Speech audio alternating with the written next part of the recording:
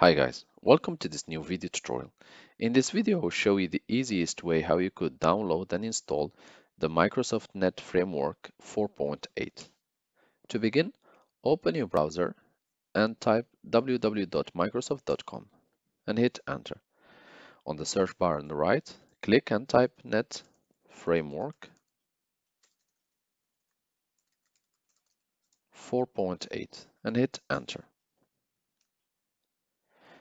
Here, click on www.net framework 4.8 free official download. This is the official website of Windows.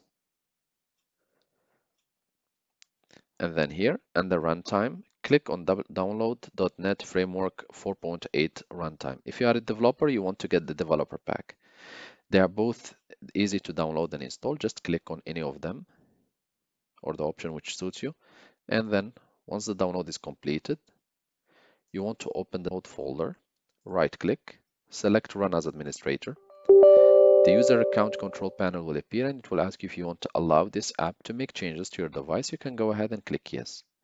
And then the installation will begin, and then you will need to restart your computer so that the changes take effect. Thank you guys for watching, and talk to you soon in a new video tutorial.